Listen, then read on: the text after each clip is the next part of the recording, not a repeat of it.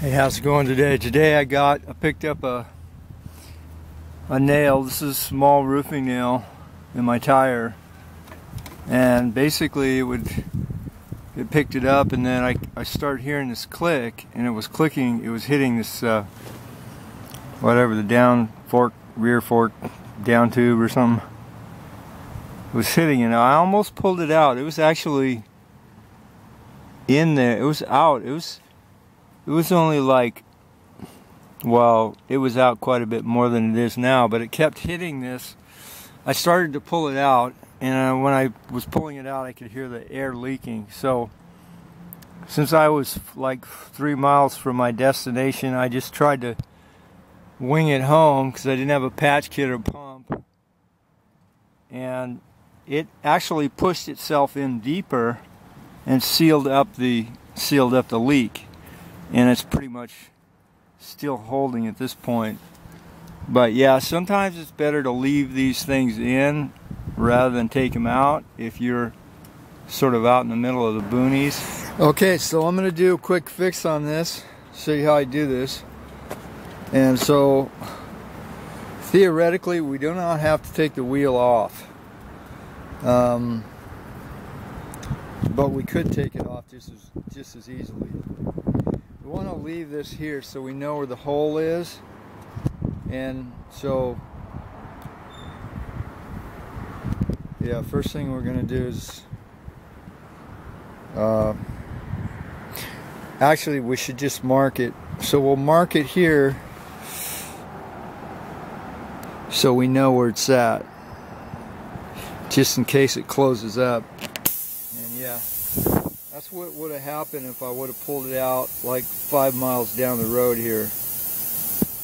Yeah, it's roofing nails. This is a used roofing nail. Apparently some roofer did some job and then just left it out in the street, which ain't too cool. Well, so there it is right there.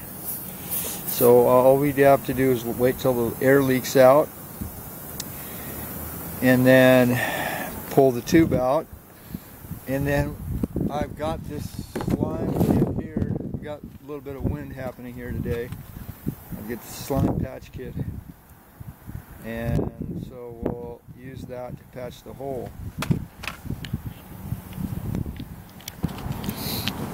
Okay, so we had to change angles a little bit here.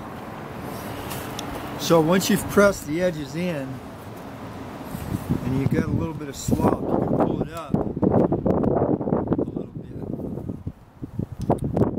Ideally, you want to have a nice kind of tire removal tool to do this.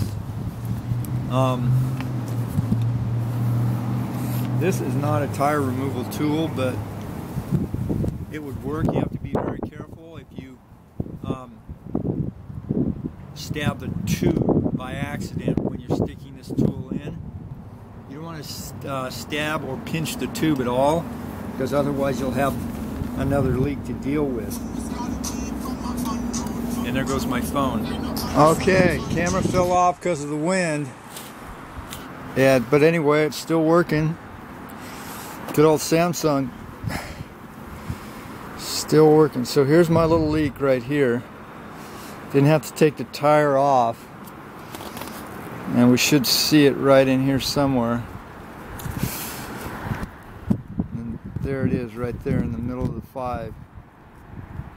And so you have to make sure this is clean. You can take a little piece of sandpaper, free of dust. And I've tried different kinds of cement. The only cement that really works is the rubber neoprene cement. So you can't use super glue. I've tried super glue, it doesn't work. So yeah.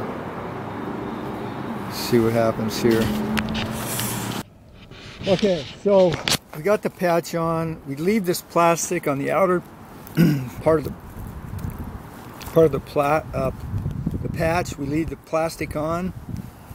Normally, it doesn't take long for this to dry. It's always good to check inside your tube to make sure you don't have any other things that are poking through. In this case, I already know because I pulled out the nail from here. The nail hasn't caused enough to caused any major weakness in the tire. So I think we're just going to leave the tire as is, and this one's ready to pump up and go back on the road. And thanks for watching. If you need any help, you can contact me.